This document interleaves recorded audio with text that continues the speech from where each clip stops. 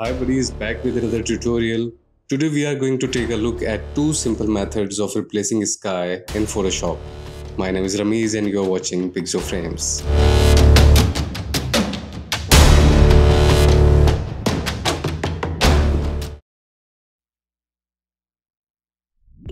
In first method, we will replace the sky with the help of feature given by Photoshop in Edit bar in top menu. Click on the sky and you will see many inbuilt skies. Select any of them you like.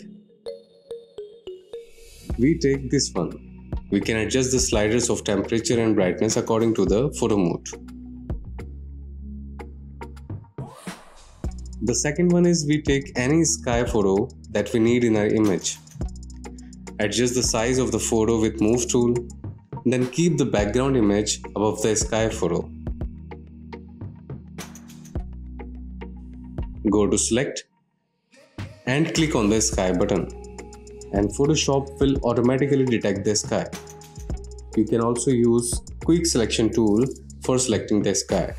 Then click on Layer Mask. Invert the mask by clicking Ctrl I. Now you can adjust the sky according to your choice. So these are the two simple methods of replacing the sky. Hope you like the tutorial.